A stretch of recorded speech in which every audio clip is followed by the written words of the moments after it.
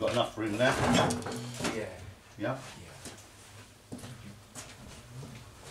So I might actually leave this slack. I can move. I can go down there. This is 550 paracord I was using. It's £550 braking strain.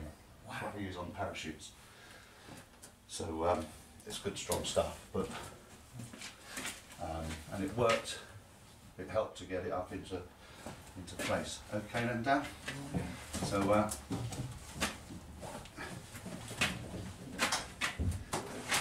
see the back side. How's that? That's great. Right, you got it? Yeah. It's going, isn't it? All right. Oh, that's brilliant. Cool. Right, that one. Yep, we've got plenty on there. Right, so if I come up here, avoiding that. This is the thing that I came up with for my hammock, and it's worked brilliantly for this as well. Cool. So if I get over this side, Right. and then we need to put that in here. If we can get it under there. I think maybe for now, where are we? That will be all right. If we both got the front weight, right, like that, and fingers out. Make sure when the boat goes down, you're not going to trap your fingers. We can even just unhook this up a bit more. All right, and then lower it down nice and easy. That's terrific. That was a piece of cake. Yeah. Thanks for coming round. That was exactly what I wanted it to do. Brilliant. And yeah, couldn't have gone better. Right. I think the fact's in order, don't you? Yeah, that sounds smart.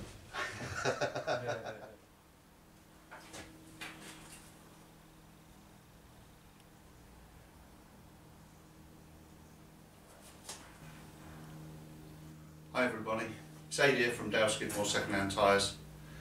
Welcome to part 17 of the boat restoration. I'm just starting to mark out the keel, to mark out the plank of oak and cut that length, and then start to plane it up and get it ready, drilled and fitted. I think I'll do the keel first, because that is the biggest piece of the plank I've got to cut, and then the bilge runners are just plain sailing after that, really, in comparison.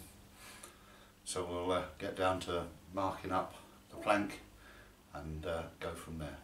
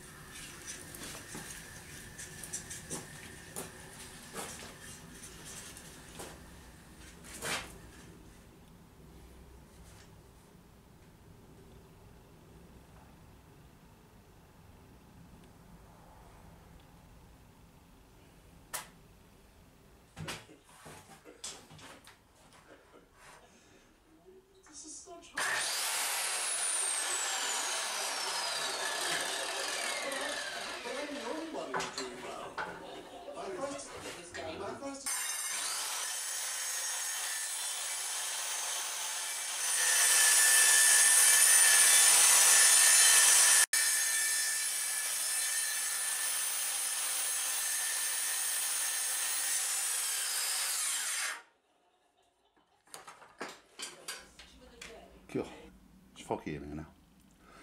Well, there's a couple of things to note about this. One of which I expected, and that is that the wood has bowed sideways, so it veers off to the right as we look at it. And secondly, the laser guide, which I was following, is biased to one side of the blade, not up the centre of the blade. I kept it proud on both sides of the line, but this side the second side of cut back, coming back towards the camera there, is the laser is actually further over that way, so the blade ends up coming this way. So this side is well proud of the line, and this side here is more or less close to the line. Bend I'm not too worried about, because as it goes up towards the prow, the keel tapers down anyway, and so by the time it gets to the other end it's going to be quite flexible and will come back into line. I can plane the some of the curve out anyway, and I can always steam it. If it moves any more, I can steam it back the other way. But I sort of knew it was going to do this because it isn't quite the wood I wanted. The grain goes, I can't see it, well, can't see it properly. Either goes that way or that way, but it's nearly vertical. It's as vertical as I could have got. So we use what we got. I'm not worried about it too much. Well, the keel wood has been laid out on the keel overnight, and the bend is still quite apparent. So I was thinking I might try first of all just straighten it out a bit with a hot air gun and some water. It's a method that I've seen used on walking sticks, and also bow makers use it as well. And then if that doesn't work, then I might just steam it. It sort of bends from, well, generally all the way along really, I suppose. It's a graceful arc. It actually brings me to the kickback that I had yesterday with this circular saw.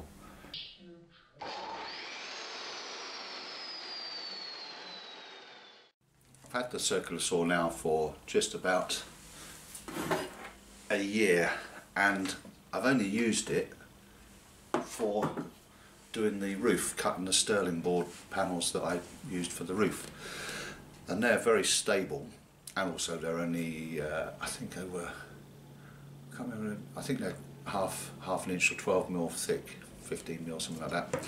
So they're not very thick, they're very stable because they're made of shavings, really, wood shavings, like off a plate, and they don't really move around.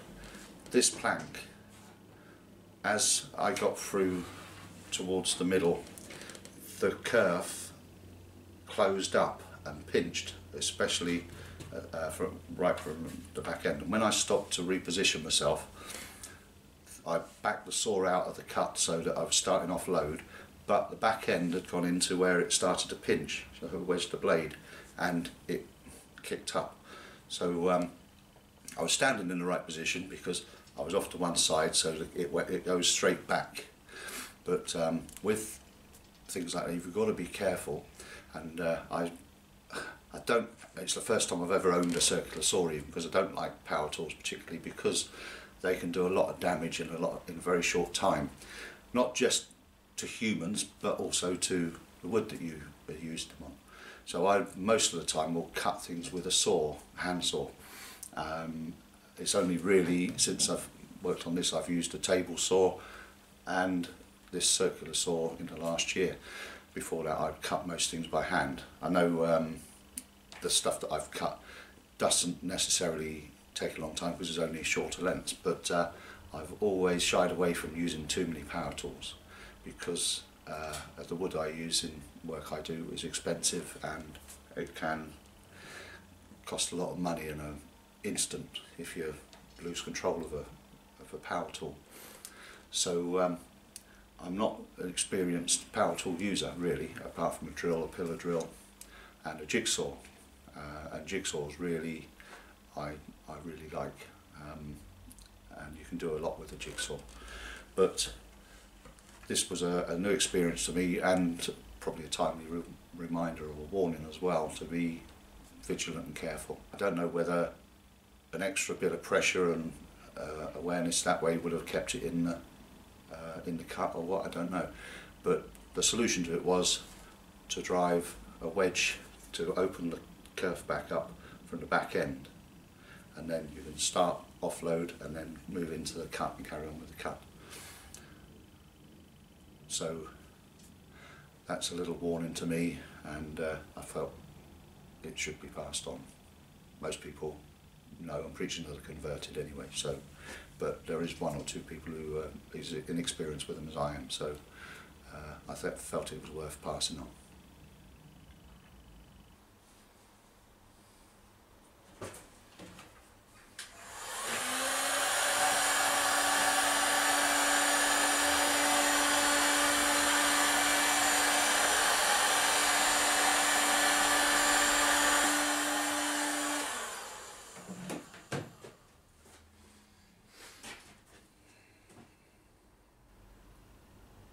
Got the end tied up with a piece of cord and a slight overbend in it, and then heating up the top and the sides more than the bottom of the keel board, because wood doesn't stretch, it compresses. If you're going to bend wood, you're actually compressing the inside of the curve rather than stretching the outside. So leave it to cool off like that for a bit, and we'll see what happens. It might bring it straight, it might not.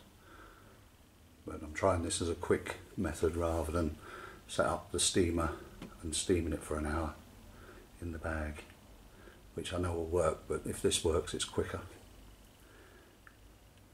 I don't need to take all of the bend out, just enough so that I can plane it out the rest of the way.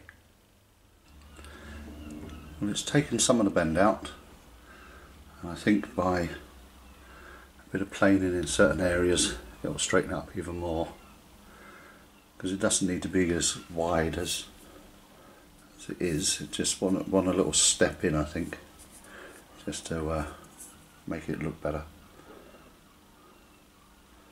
So I'm going to sharpen up the plane iron now and then do some planing.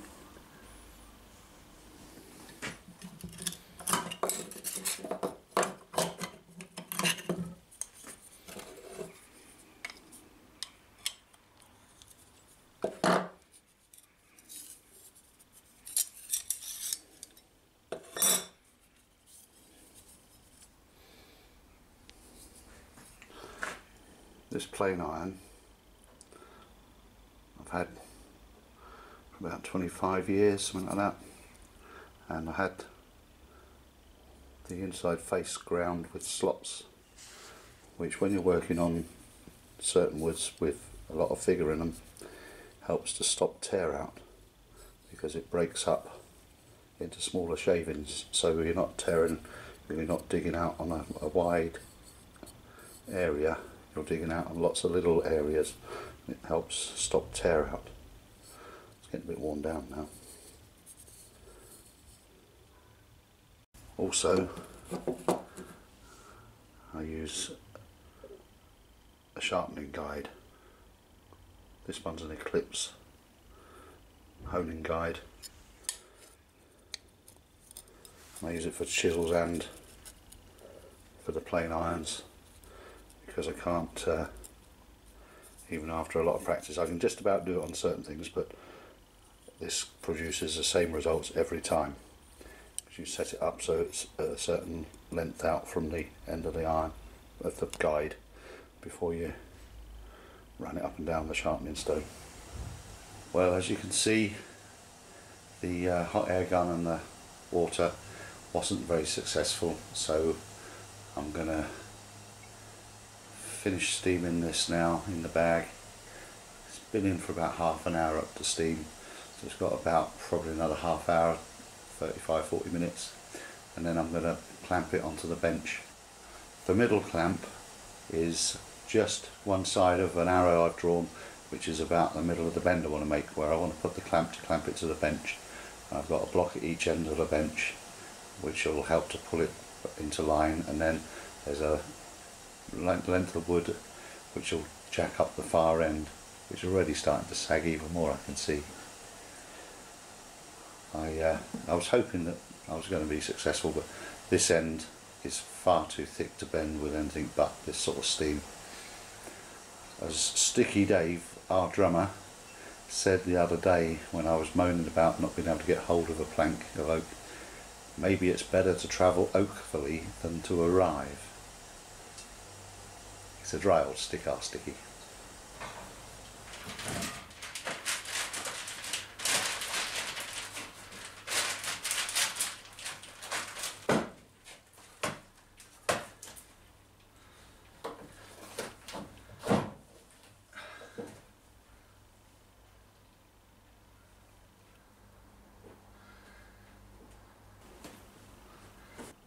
It's been steaming for about an hour and 20 minutes and it's cramped up now with a opposite bow on it, so that would hopefully bring it back in line, because I expect it's going to spring a bit. But if it stays like that, then I'll have to bend it back the other way, so I'll have to wait and see. Not an exact science when you're sort of guessing like this. Well, there's the wooden keel set on top of the boat, and it's roughly shaped. There is still a bit of a lateral bend in it, but I was expecting that anyway. But if I fix it from the back end, I can push it into shape and it will hold its shape once it's all screwed together, because it's only a slight bend, and the end of it is tapered off to fall into line with the prow. There's maybe a little bit more fine tuning to go on it, just to make the curve a little bit more fair. There's the two rails cut out now for the bilge runners. There's a lot of tidying up to do on them. They didn't move like the original piece did for the keel, but I think that's probably due to the fact that it tapered down quite a bit from one end to the other, and it moved at the thinnest end because that was the weakest part, so it was easier for that to move than anything else. So these look pretty straight. Once I've tidied them up with the plane down to the lines that you can see there, I shall plane up the faces and then put them in the bag and bend them with the steam so they can form to the contour of the bilge runner base. And then I shall have to go to the old chandlers and see what they've got there for fixings, and either use bronze or stainless bolts and penny washers. Well, I think that wraps up this episode. I've got a bit of work done. I'm not sure if this workbench is just a little bit lower than the one in the Dream Factory next door, because I did a lot of planing yesterday and my back was a bit stiff in here, like I was bending over a bit too far. I'll have to measure it and see. I've made it for someone else, and then they decided that they'd gift it back to me because they didn't want to carry on with what they were wanting to do with it in the first place. So I've got the bilge runners to plane up and then fit to the curve of the boat with a bit of steam, and funnily enough, that brings me back to something that was said at the woodyard when I bought the plank, and I couldn't find anything quite what I wanted for the vertical grain wise. I said about using maybe if they got any sort of blocks of timber that were square rather than planked, and he said, oh well, you get that problem of when you start cutting it, it starts moving around. And listening again to someone else, I forgot entirely about the fact that I have the means and the technology, such as it is technology, to straighten things out. So I'm learning a bit more every time, because I know from doing the keel that I can straighten out, and if I really sort of thought about it, maybe I could have straightened out even more. But as it is, the tip of the keel where it tapers down is only about 10 mil out, if that. So that was pretty good for a rough guess of straightening that out. And like I say, if I measured it and worked it out, I could probably have brought it back even straighter. As it is, it's not an issue because it will come straight with the bolts going in. So back to that old thing again about trust your own instincts rather than someone else who doesn't really necessarily know what things are capable, you know, what things are possible to do. And I know now that's not an issue. And also, before I say goodbye, I'd like to give a shout out to someone who has just started putting up films. She's done a couple of films and they're really interesting because they are using bits of kit that I've got, and she shows you how to fill a firebox and one of the wood gas stoves to give a nice long burn. And I'd like to say hello Rebecca Olsen Adams, that's her channel name, and keep put some more videos out. I think what you've got to say is you know, interesting, and anyone can pick up a tip from someone because everyone does things differently. And I'm pleased to see that she's put out some. She's always been a good supporter of my channel and others as well, because I see her name crop up on the comments on other channels. So more power to her. Right, see you all soon. Cheerio.